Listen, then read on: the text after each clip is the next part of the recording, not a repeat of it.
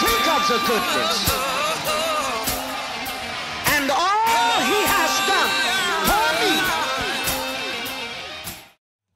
Hey guys, what's up? It's Sam here from PPC Foiling. Just introducing you to our new 1 degree PPC foiling board shim. Alright, so it's pretty important to note that all our boards are designed with progressive tail rocker, so they all work without the shim, right?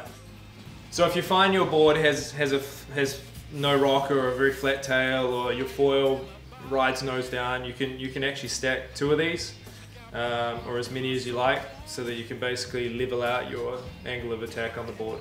Guys are starting to get 30 knots plus, and that's pretty damn fast. So they're touching down at really high speeds on the water. Our team rider Josh, when he chucks the shim in, when he touches down, he just sort of pops back up. He doesn't have a huge crash. So it really kind of aids the board from not sticking to the water.